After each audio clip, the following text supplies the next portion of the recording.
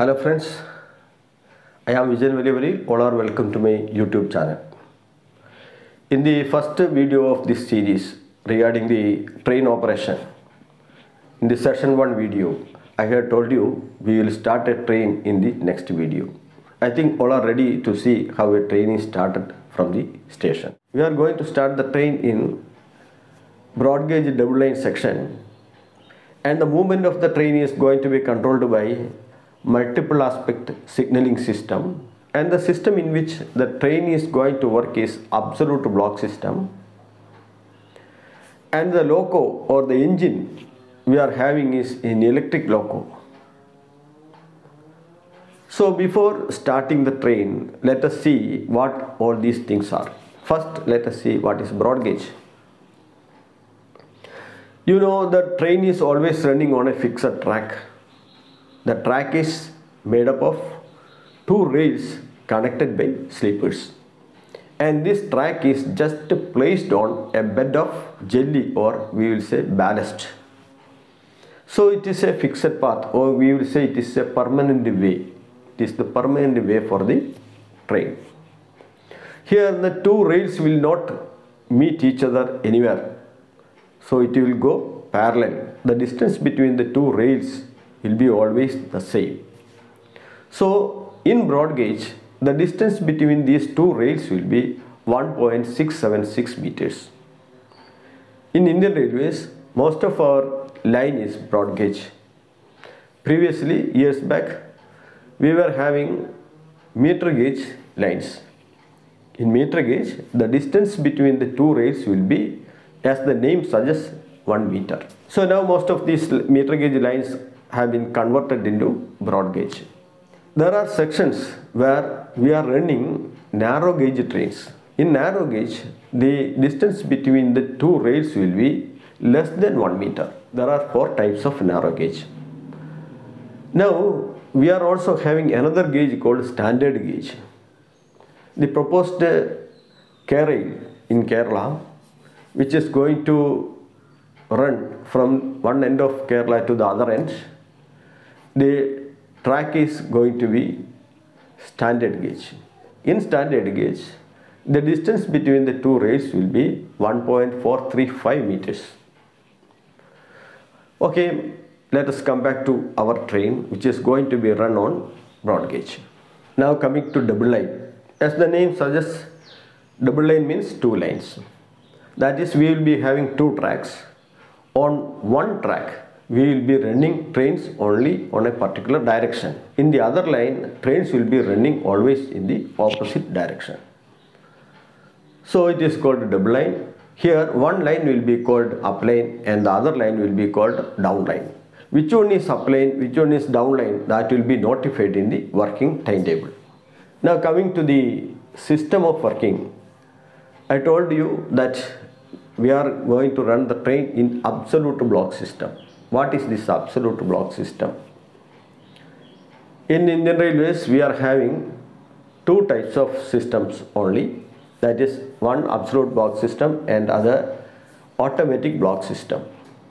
Automatic block system is available in suburban section. Here, one after another, the trains will be moving in a short spell of time. So that is the peculiarity of automatic block system. We will go through it later on. Now we are waiting at a station for boarding the train in a station which is working under absolute block system. Let us see what happens. When the train from the previous station is ready to come to our station, the station master of that station will ask line clear from our station. That is, he is seeking permission for dispatching the train towards our station. Station master of the station, after ensuring certain conditions, he will give permission to the station master in rear to send his train towards our station. That permission we will use to say granting line clear for the train. This granting of line clear is achieved through electromechanical instruments, which we are calling block instruments. When such a permission is given, such a line clear is granted, then the staff of the station will go and ring the bell. That means the section from that rear station to up to our station, the entire section is blocked for this particular train. Then the staff is ringing the bell according to the direction of the train. A long bell followed by three short bell means the train is moving towards up direction. The long bell followed by two short bell means the train is moving towards down direction. As I told earlier, the up and down direction will be mentioned in the working timetable. So now we have granted line clear for the train from the rear station. Only after granting line clear, normally the station master of this rear station can clear the signal for this train. What is meant by this granting line clear? We are ensuring, the station master of this station who is granting line clear is ensuring that there is no other train in the section, there is no other obstruction in the section, no shunting is there. The line is very clear, clean for this train to come. If there are any level crossing gates, these gates will be well informed. And also, if there are non-signal DLC gates, these gates will be closed. Then only the station master will grant line clear. For your preliminary knowledge, you understand this is the absolute block system. That is, the section between two block stations will be blocked for the particular train. Now, when the train has arrived at this station, the station master of this station will be asking line clear from the next station, that is from the station in advance. They will grant line clear. The train will be started from here. In this way, the train moves on. Now we are going to start a train from, I told you, we are going to start a train. So the train will be worked on absolute block system. I told you that our train is worked by an electric loco. For the electric loco, there should be an overhead line. The engine is, only the engine is getting the power from the overhead line. A line will be running entire length of this track, and through the pantograph, engine will be getting power, and from that power, engine is hauling the entire train. So that is the electric loco. Now coming to the signaling system, I told you we are having multiple aspect color light signaling system. Then what is this multiple aspect color light signaling system controlling the movement of the trains? We will look into it. For that, first let us go to a road traffic signaling. In a road traffic junction, in a busy junction, there will be signals displaying various lights. Suppose when we are moving in a car, suppose red light is burning, that means it is danger, we must stop. So red means stop. That is always, everywhere it is like that. Red light means stop your vehicle. In railways also the same thing, red means stop. In a single post there may be provision for red, yellow, green, etc. But at a time it will be showing normally one light. The light shown by that signal is called the aspect of that signal. Suppose red is burning means it is showing, we can say red aspect. So aspect means appearance of a signal. Aspect means appearance. By the appearance of the signal, we will get an information, and that information is called indication. Red light, what does that indicate? It indicates that we must stop our vehicle. Then after some time, instead of this red light, green light will burn. That means we can proceed, we can move forward. That is the indication. So green is always indicating that we can proceed. Now there will be yellow lights that we will learn later. In a busy road junction, sometimes at night there will not be much traffic. In that case, all the lights, all the signals will be showing yellow light. You might have experienced it. Here, what does that yellow means? Here, yellow means caution. You can pass the signals, but you must be cautious, you must be careful. So yellow means caution. So now you know these three lights normally used in signals. Red means stop, yellow means caution, green means proceed. It is the same thing, almost the same thing in railways. Now we will come to railways. So you might have seen in the railway station and also on its track, on the path of the track, you might have seen so many signals erected in the post. So in a signal post, if there is a provision for red light, then we will say it is a stop signal. Signal is fixed at a place, so we will say it is a fixed stop signal. So a signal in which there is a provision for red light, that is to stop the train, then we will say it is a fixed stop signal.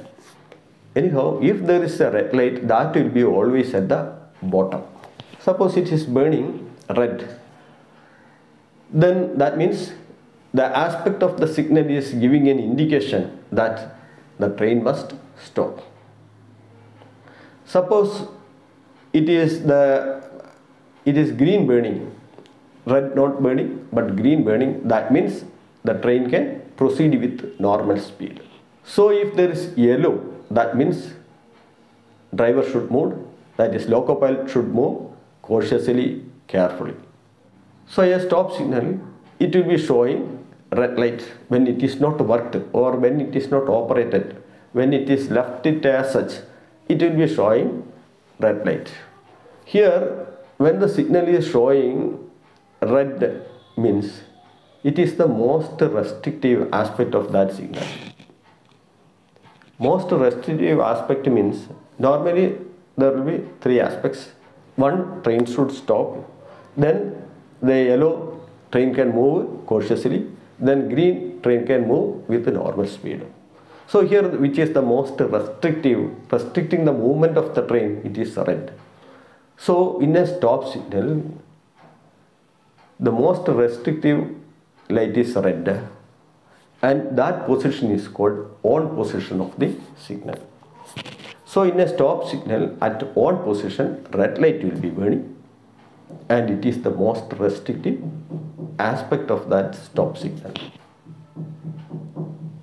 Now, there may be certain signals which will be having no red lights but only yellow and green. So yellow means move at a cautious speed. Green means train can move with a normal speed. Here yellow light is the most restrictive. Such signals, when it is at on, that is when it is not disturbed, when it is left as such, it will be showing one yellow light. So that is the most restrictive aspect of that signal. In these type of signals, it is not required for the loco pilot to stop his train, because yellow he can go with restrictive speed, cautious speed, and green then it can go normal speed. So there is no question of stopping this train at this signal. Such signals we are calling as permissive signals. So in a post, if there is red, that means it is a stop signal, fixed stop signal. Then if there is no red but only yellow and green, then yellow it can pass restrictive speed, green it can pass with the normal speed, then it is called a permissive signal because it is not stopping the train. Now we learned about two types of fixed signals. That is, one stop signal and the other permissive signal. Now let us have much more clarity on multiple aspect signaling. See, in the yesteryears, railways were having only two aspect signaling. That is, there will be only red and green, stop and proceed, that's all. Later, yellow light was introduced to give caution aspect. So the signaling system used to have three aspects, that is red, yellow and green. Later on, two yellow were introduced. Now the signals are having more than two aspects. So we are calling it multiple aspect signaling, multiple aspect color light signaling. Every stop signal in multiple aspect signaling will be pre-warned. That is, whenever loco pilot passes a stop signal, he will be getting some information about the stop signal in advance. So that is another speciality of this multiple aspect color light signaling. Okay, now we have got some idea, preliminary idea about the system, about the railway system in which we are going to start a train. This video itself has become very lengthy. I think we can stop it here, and in the next video we will see how a train is started from the station, what are the requirements and all other things. We will see in our next video. Okay.